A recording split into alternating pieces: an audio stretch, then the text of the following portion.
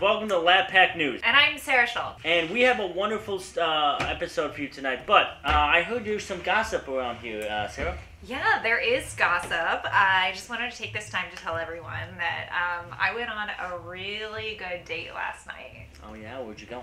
Yeah, we went to a nice restaurant in the East Village, and I think this could be the one. Really? Alec. Did he pay for anything? Of course he paid. Yeah, because we know this job doesn't pay. All right. Want to get to the news? Yeah, let's get to the news. Thanks.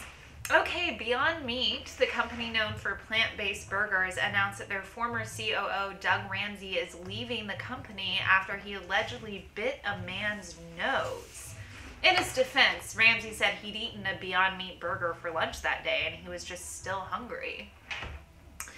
This month, the United States will witness the last total lunar eclipse of the year. And this is known as the beaver moon. So gather the whole family together. A full beaver will be on display. And Uranus will be huge in November because it will be the closest to Earth all year. Oddly enough, Uranus will be huge in November is the same thing my doctor told me if I eat too much turkey. And we have our local news and guy who likes to bet on sports and maybe our studio, Chuck Manado! Warming up, Chuck.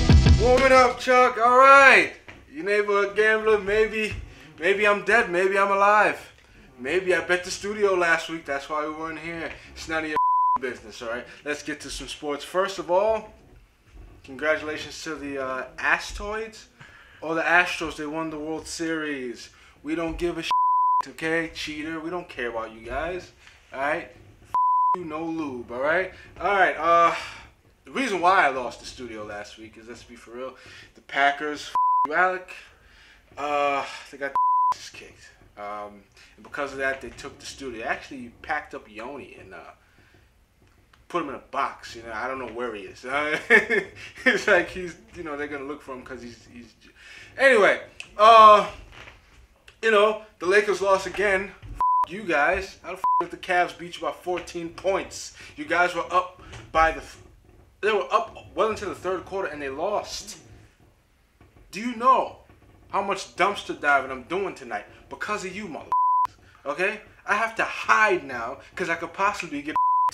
You understand? I could possibly get, but you know what? There's some good news out there. Wanna know why? Because the Jets won. And I just knew they were gonna lose. You should have saw me. I was like singing and you know what I mean? Like I was like a little It's like watching Bambi all over again. Alright, but the Jets won, and because of that, I got my mom's teeth back. You know what I mean? Like I am the man now. You know what I mean? Sports is my life, buddy. It's my life, it's what I breathe, it's what I Tom Brady. That's sports.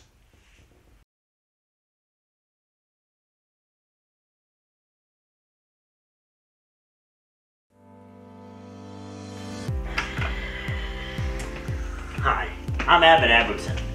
And is your day too long? Does it drag on and on? Are you a sad individual? I have the course for you called Waking Up at Noon. It makes your day go by so much quicker and it makes you do less things, arguably making you a better person, like it has me. If you don't believe me, I've had many people taking my course. Please take their word for it.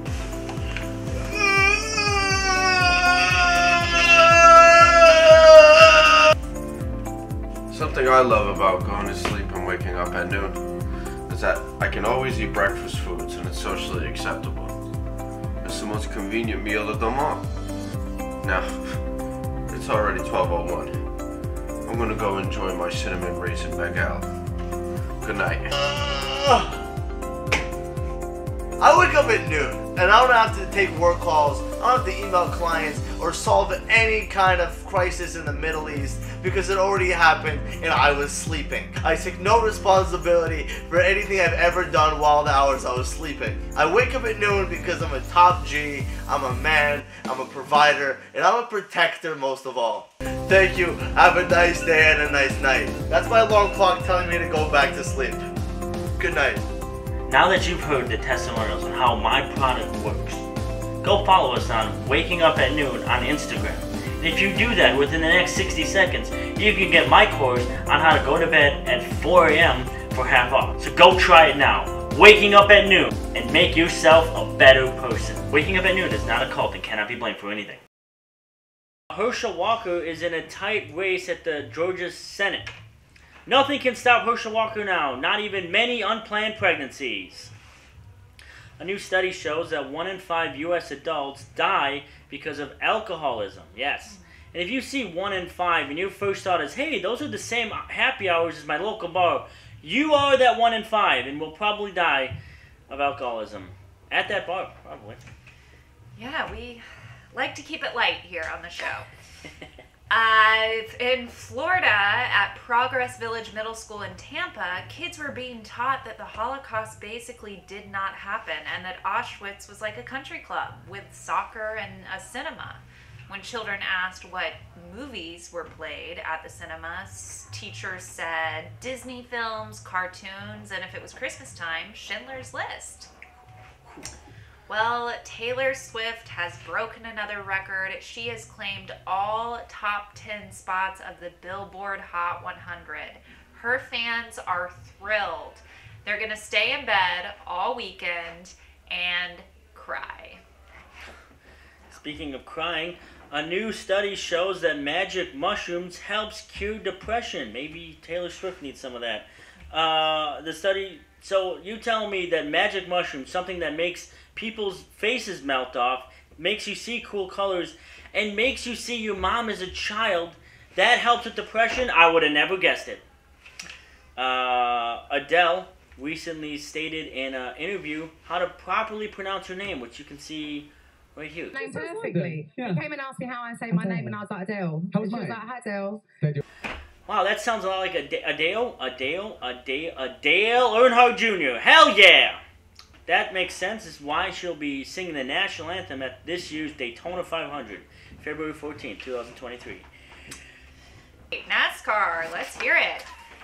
Okay, in Portland, Mayor Ted Wheeler has announced that pickleball courts will be replacing areas previously used for homeless camping. So the underserved and poverty-stricken will no longer have a place to sleep, but they will get their cardio in, and you never know, they might meet someone. Again, more Florida news. A fast food restaurant in Miami was shut down after they received 32 food violations, including a live rodent walking across a grill. Yeah, when that happens in New York, we just call it filet mignon.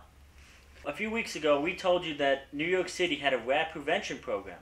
And good news, New York City is no longer the most rodent-filled city in the United States. Now with more on that accomplishment, Don, everybody, Don! Great to be here, Alec. How you doing? Name's Don, last name reducted. I'm here with my partner, Stam. Stam! His name is the Stamina, because he keeps going. Stamina! Thank you. Wow, hi, how's it going, guys? You guys are in good mood right now. I'm ready. Probably because of the accomplishment. This is a wonderful accomplishment. And I must ask, what was your inspiration for getting all these rats out of here? Inspiration? We needed to get them the fuck out. Listen, I show them the rear exit like their name's Backdoria. Backdoria! Listen, I don't tolerate a rat. I can't deal with it. I conduct business. I'm a businessman. I'm with Stam, the animal man. You're Stam! Don't mess with me! Wow, that's a good answer. What did you guys do to make the rats go away? Yeah.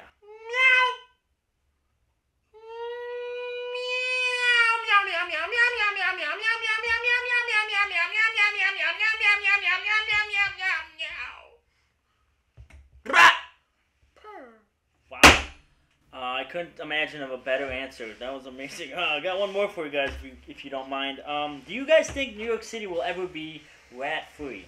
Let me tell you something, Alec. It's easy to get rid of a rat. You gotta talk to him. First, you come in with this. I got a brand new Rolex, 1973, limited edition. Here you go. It fits your wrist perfectly. Look how nice you look. Now shut up. And if that doesn't work, guess what? I have other means.